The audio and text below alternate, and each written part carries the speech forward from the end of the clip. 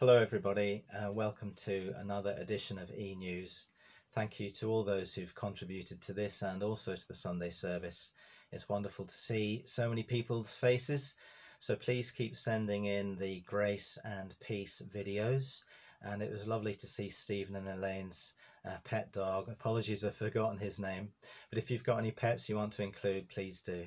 And thinking about animals, if you see behind me on the wall, there is a picture of, and it's Jesus with a lamb.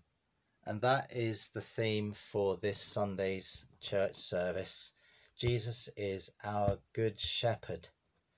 And I was thinking about this, wherever you are, mentally, spiritually, emotionally, physically, you can always find a place of safety in the arms of Jesus Christ, the good shepherd.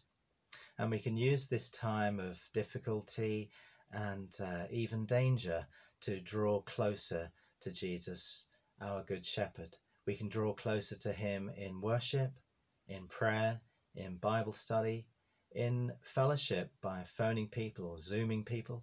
We can even draw closer to him in ministry to others, whether it's donating food to the food bank or helping deliver, as long as you're able to get out and about.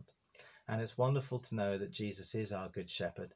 I'd like to just finish this little introductory session with a prayer that sums many of these ideas up.